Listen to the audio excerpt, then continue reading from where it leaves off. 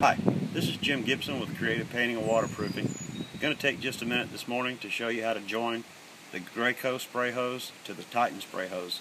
And it's real simple, but I'm just going to show you real quick. The first thing we're going to do is we're going to take the verted nipple and we're going to thread it into the Titan hose. I'm going to put a little oil on it. Okay, and we're going to do the same thing. We're going to take the Graco hose, put a little shot of oil on it. We're going to thread the two together.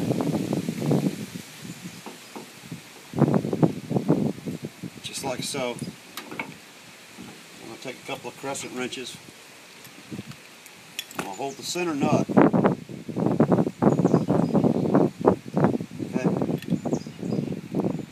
Snug up the first hose, then I'm going to come over here to the Graco side of the hose and I'm going to snug it up.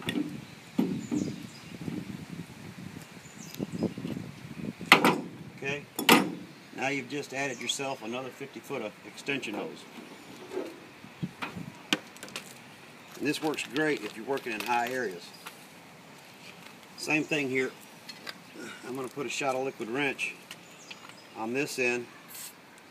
Then I'm going to thread my gun.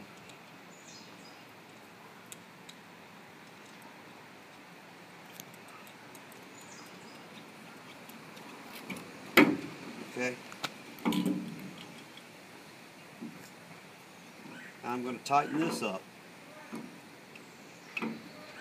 You don't want to over tighten these, that's for sure. Okay, just snug them up.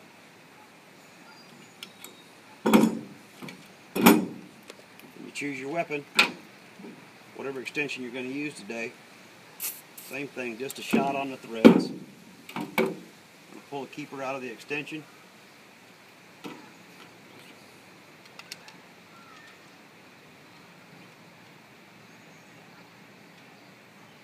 Thread the extension to the gun.